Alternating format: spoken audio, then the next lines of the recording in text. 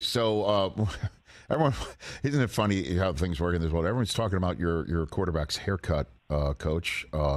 Ewers is no longer got a party in the back. Is that correct? If I'm not mistaken, right? Business everywhere now. Business everywhere. Okay. I'll ask the question. I don't care if it sounds silly. Does that indicate anything to you? Seriously, like when you say all business, what do you got for me on that front? Well, I think the biggest thing is this. Perception has been preceding Quinn some. Quinn's a great guy. He's an awesome teammate. He's super coachable.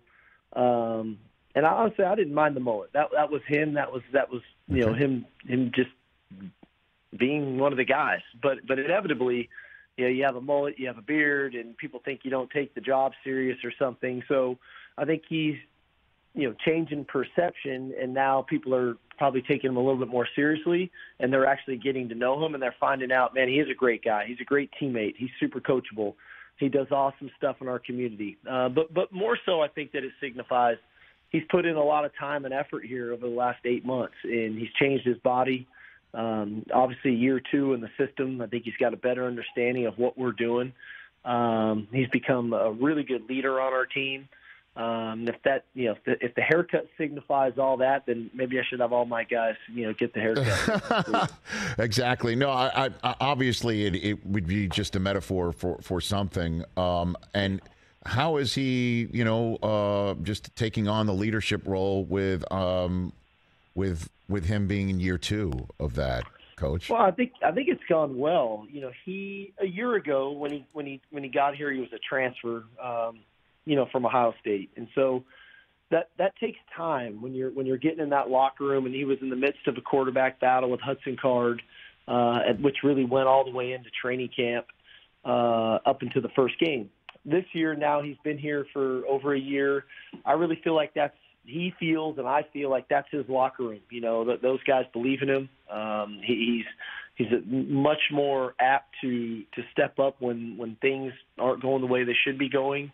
He's much more apt to motivate. He's much more apt to do things outside of football with his teammates, and that just comes from confidence. That comes from getting to know people. So that side of it, I think, is natural. It always takes a little bit of time, but he's really assumed that role, and I think he's really earned the respect of his teammates and definitely in the locker room. Well, how many times though do you get asked about Arch Manning though? I mean, when you're going around being Coach Sark. Pretty much every interview. Okay. No, I'm just talking, but I'm talking about going around town. I mean, you know what I mean? And obviously Quinn has got a significant amount of talent, and you have high expectations for him this year. But how does he handle the whole Arch Manning of it all? He's handled it great. I think one thing that we've really tried to do, and we've tried to do everywhere we've been, is, focus on what you need to be working on and not worrying so much about what the other guy needs to be working on, but yet still be a great teammate for the other guys and support him on the things that we're asking him to work on, because everybody's at a different stage, and we've got a great quarterback room. Obviously, Quinn is we think, an elite player at the position. Malik Murphy's a very talented young man. Arch Manning is a really talented guy, and going into year 1 with him. So they're all at different stages. They all got their own strengths. They all got some weaknesses that we're working on. But in the end, the rapport in that room, I think, is what's important. Their connectivity, their support for one another. That to me, that room has got such good rapport that it's kind of permeated throughout our locker room.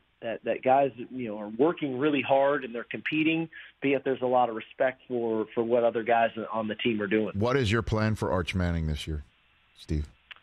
Get him to become the best player I can get him to become.